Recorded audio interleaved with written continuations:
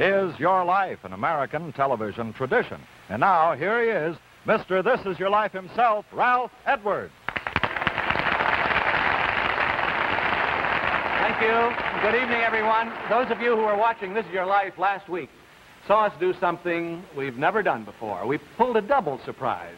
At the end of the Johnny Grant story, which you saw last week, we surprised one of the participants in his life, famous movie star and glamour girl, Jayne Mansfield. You saw it just up to the surprise where I said, next week, Jayne Mansfield, This Is Your Life. But we kept one camera rolling so that you could see tonight the surprise, Jayne's reaction, the reaction of Bob Hope, Johnny Grant, and all the others, the bedlam, the confusion, as the stagehands came in to ready the stage for Jayne Mansfield's life, which we did a few minutes later before the same studio audience. Now, here's what happened right here on this stage 1 week ago. Watch. Well, tonight, This Is Your Life, Jayne Mansfield. This is your life! Jayne, it's your life. We're going to relive in just a few moments, and we'll all see it a week from tonight. Now, Johnny Grant, good night to you, Johnny. Thank you very much. I don't mean that we're pushing you out while the body is still warm. Bob, did you think it might be you? Oh, no, not at all. Honey? Will you bring in the scenery? Take away the Johnny Grant scenery, let down the Jayne Mansfield scenery. Now, Jayne, will you come with me to our chair of honor, so recently occupied by your very good Johnny Grant, you help her over here, by Johnny Grant, where in just a moment we'll unfold the wonderful story of your meteoric rise to stardom. And now, here they are, your This Is Your Life host, Ralph Edwards, and his glamorous guest, Jayne Mansfield. Well, here we go again, Jayne. Thank you, Bob Warren. Oh, how do you feel? I just really can't talk. We just shooed poor old Johnny off here, you know, and brought you on. His was a marvelous life, and yours is really going to be wonderful. We have a lot to tell about Jayne Mansfield, who in the space of 7 short years has leaped from total obscurity to one of the most publicized movie stars of the present day. Seldom since the halcyon days of the silent screen has there been a motion picture personality whose publicity has so blanketed the world. I remember that golden age of Hollywood, Ralph, and Jayne Mansfield is a modern-day image of that kind of glamour and ballyhoo. This is the voice of authority on Hollywood, past and present, currently syndicated on 267 radio stations in the United States, Canada, Mexico, South America, and Australia. Jimmy Fiddler in Hollywood. Oh, hello, Jimmy. Wonderful. Bless your heart. Why do you compare Jayne Mansfield with the glamour gals of yesteryear, Jimmy? Not glamour gals. They were the glamorous ladies of the silent screen. Gloria Swanson, Carole Lombard, Greta Garbo, even the sex girls, Clara Bow and Jean Harlow. Mm-hmm. You know, they lived in a world apart. They lived in a world of dazzle and razzle-dazzle and glitter. They rode around Hollywood in their Rolls-Royce limousines, and they had chauffeurs and sometimes footmen in smart costumes, smart uniforms. Well, they dined and they played at the old Garden of Valor. They danced under the stars in the grand ballroom of the Hotel Hollywood. Believe me, those were the wonderful days, but they have passed on, Ralph. They have passed on, that is, until they've been revived in the person of Jayne Mansfield and her way of living. Oh, yes. Thank you, Jimmy. We have but to look at Jayne to see what you mean, Jimmy. By glamour as to her way of life, we'll watch that unfold during the next half hour. Thank you, Jimmy Fiddler, for painting the picture of old Hollywood. Ralph, it was indeed a pleasure, indeed a pleasure. And Jayne, continued good luck to you. And I do mean you. Oh, thank you, Jimmy. Thank you so much. Well, there it is, Jayne. There it is. My home. The house you live in, a cozy 20-room cottage with 13 baths, nestled on 5 acres of ground, surrounded by gardens, swimming pool, waterfalls, your own private shrine. Why do you live like this, Jayne? Oh, we call it home. We have quite a few children, you know. Yes. And you feel, too, I believe, that maybe a movie star should live this way? Oh, I do. I think everyone should live like he wants to live, and no matter how small it is or how big it is. Right. Your life is a waking dream where you live in a make-believe world created for you largely through your own efforts. So, thank you. Let's go back and see how it all began. I better sit down. Yeah. Oh. April 19th, 1933, the infant Vera Jane Palmer first sees light of day at the respectable hour of 9:07 in the morning at the Bryn Mawr Hospital, Bryn Mawr, Pennsylvania. You know things I don't.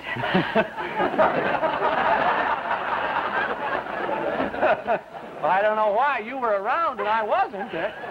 You're baptized in the Methodist Church the following June. You're a happy baby, and when you first begin to talk, you name your favorite doll Maury Tory. Now, what did that mean? That was a big rag doll. She was wonderful. She was my dearest friend. I didn't have any brothers or sisters, and that was my friend, Maury Tory. Did it come from Mary, Mary, quite contrary, or something like that? We couldn't quite get the source of that, but... I don't know where it came from, but... Well, anyhow, in 1936, your father, a prominent attorney, dies, leaving you an only child, and your mother, who goes back to her profession as school teacher in the fall of that year. Vera Jane and I had the best times together, Ralph. Yes, you recognize the voice of your mother, of course. Now, Mrs. Harry L. Pierce of Dallas, Texas. Here she is with your stepfather, Mr. Pierce.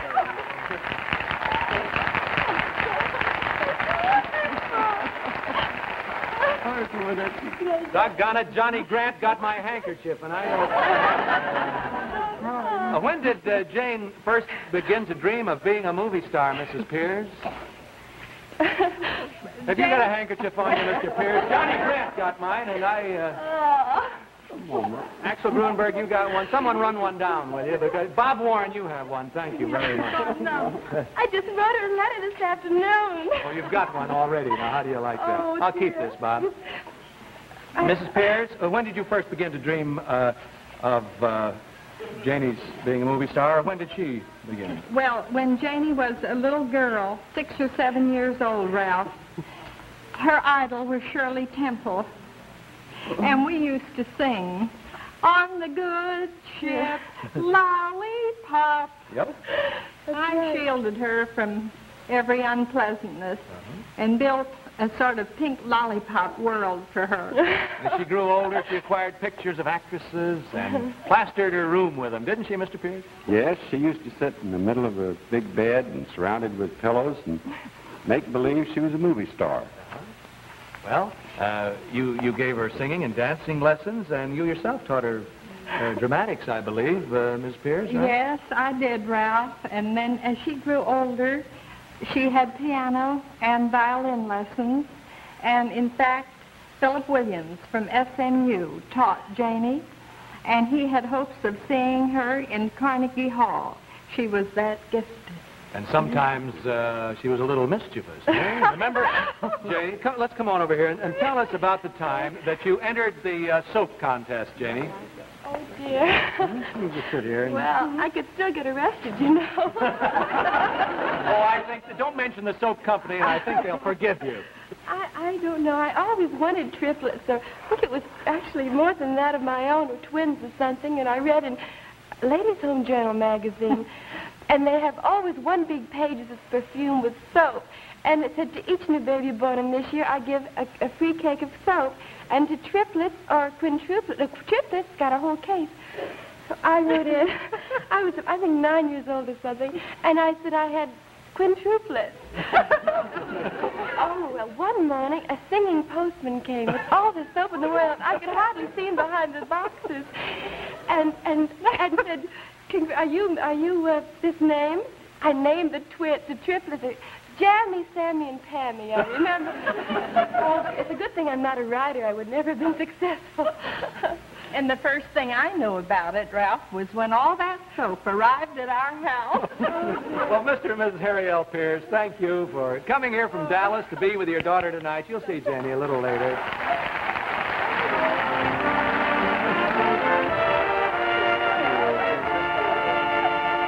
During your senior year in high school, Janie, in January 1950, you married. A marriage which is later dissolved. You graduate in June, and the following November, one of the happiest events of your life occurs, right, Jane? Oh, yes. In November the 8th, I gave birth to a beautiful little daughter, Jane Marie. Yes. Even though you're now a mother, you continue your education where? at the University of Texas. What'd you do with Jane Marie during that time when you went to classes? I put her in a baby buggy and took her to classes with me. And it's not so hard, really. We talked to many people who remember seeing you with little Janie Marie in the basket there. You were inseparable. Cutting up frogs with one hand and giving her a bottle with the other. Where else did you go to school? What other places? SMU. I went to Southern Methodist University in Dallas and also UCLA.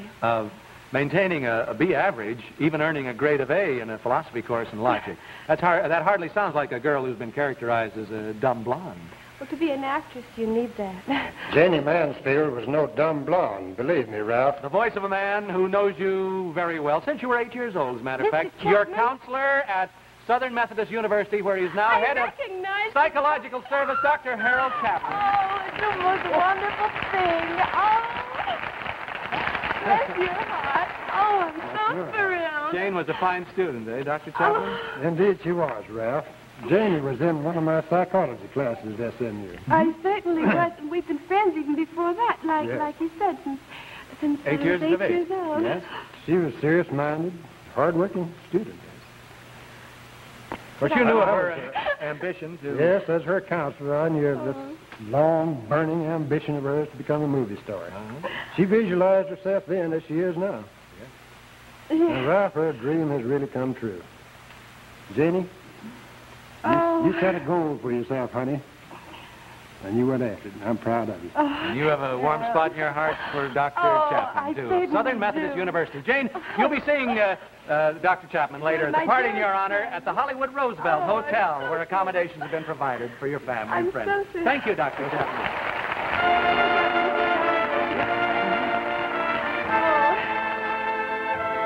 That's so wonderful, Ralph. 1953, you and your 2-year-old, Jane Marie, set forth to conquer Hollywood. You work at odd jobs, you sell candy in a movie theater. You pose for pin-up, cheesecake photos. And through your own efforts, secure a screen test at Paramount Studios. But nothing happens. Then January 1955, Howard Hughes stages a spectacular premiere of his latest picture in Silver Springs, Florida. 2 planes from New York and 2 from Hollywood, bearing photographers, reporters, stars, and starlets, fly to Florida. And you, Jayne Mansfield, a complete unknown, are there. She created the biggest explosion since the atom bomb. Your good friend who covered that premiere, veteran Hollywood motion picture cameraman and freelance photographer, Ted Fisher. Wonderful. Here's Ted. Hello, Ted. How are you? Ted, what happened down there? Well, I first saw Jane on the plane, and she was wearing the tightest fitting dress I ever saw on a woman. Dear. As it turned out, all the other cameramen were shooting still cameras. And I was lucky. I was the only photographer there that covered the event in motion pictures. Well, let's look at some of that film, and you tell us about it, Ted. Over here. Well, by the time we got to Florida, everyone on the plane knew Jane. The next day, the girls were making entrances in bathing suits. There were some stars there, but when Jane made her entrance, boom, all the photographers went to her like bees to honey. Within the next 3 days, her picture was in every paper and magazine in this country, South America, and in Europe. Oh, thanks to Ted. What color was your bathing suit, Jane? It was red. Kind of a lame, wasn't it? A red lame? Yes, red You had lame. 2 suits, I believe. They were both red. Well, one was a bikini, I think, that you Yes. made your second appearance in. You remember the suits, Ted? Remember them? How could anyone ever forget them? I tell you, I even borrowed the suits. I didn't own a bathing suit.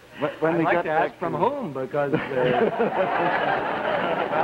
When we got back to Hollywood, my brother, George Fisher, on his Hollywood TV program, ran the film and interviewed you.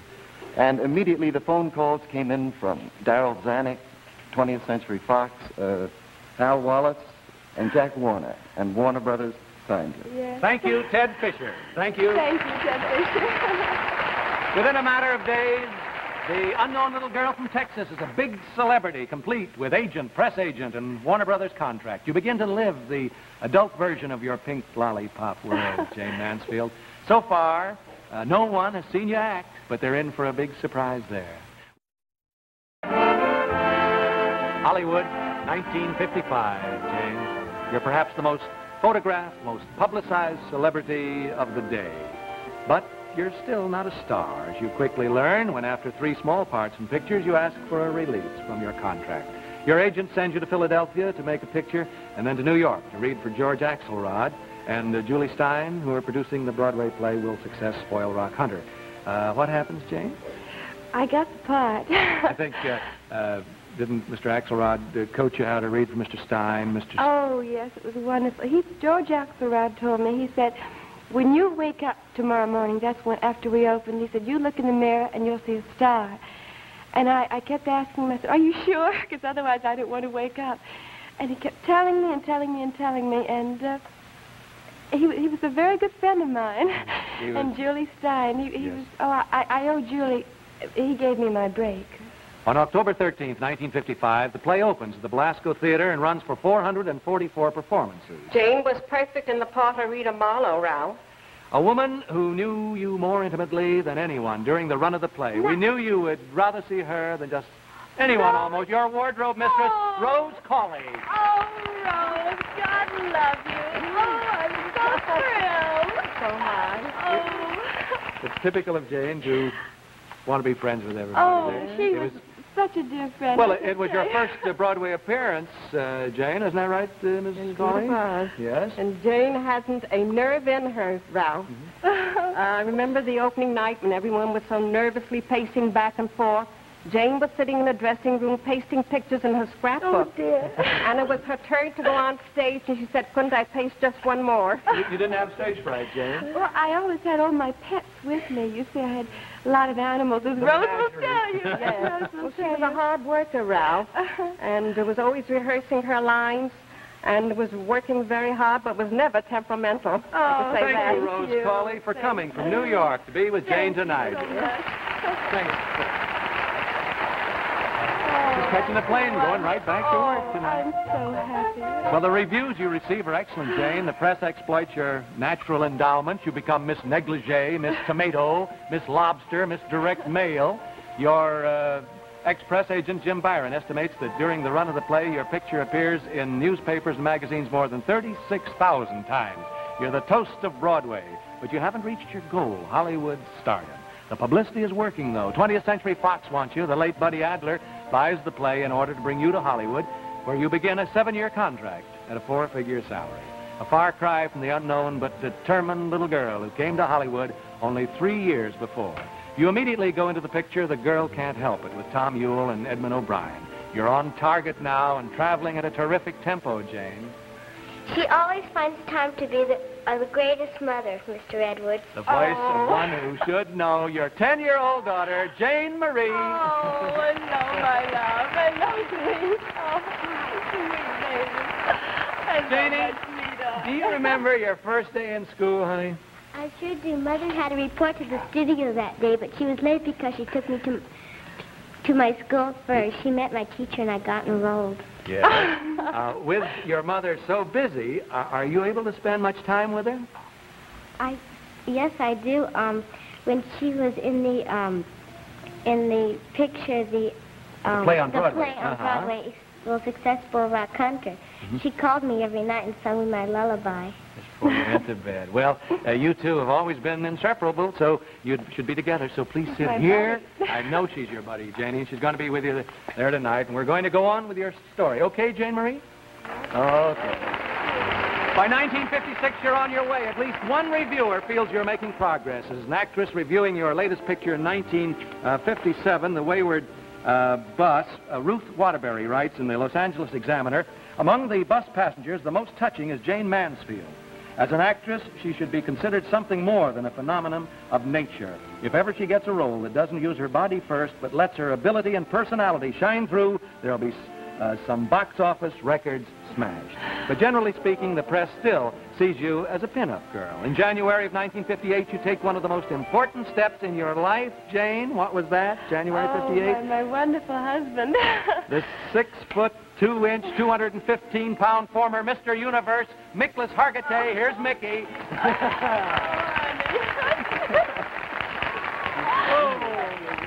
Mickey, tell us about the wedding. Well, he's a wonderful guy. He's been working right with us here and watching this. And I know I'm married to him. Well, of course. If I may break this out. It was planned to be a simple wedding with the beautiful vapor chapels in Palos Verdes, Portuguese band. We sent out 100 pink invitations. Yes, well, pink is Jane's favorite color. It sure is. And thousands of fans showed up, really, and I saw no one but Janie. Next morning when I picked up a newspaper, I couldn't believe it. You didn't know all those people were there? I didn't see no You were one just but riding Janie. around on a pink cloud there, Mickey. Sit right here beside Jane. Jane, you sit by Janie, and you sit right there, Mickey. December 21st, 1958. Now, December 21st, 1958, that's an important day in your life. Oh, the birth of my first son. At yes. St. John's Hospital in Santa Monica, and on August 1st of this year, your second son, Zoltan Anthony, is born at the same hospital, where the nurses tell us you are the nicest star patient they've ever had. In fact, there's a group of nurses from St. John's Hospital in the audience here watching right now. See, there they are. Wonderful. They told us you were no trouble, always kind and considerate, and you can come back any time, they said. I'll be back soon. Oh. Hey, Jimmy, maybe we got a scoop.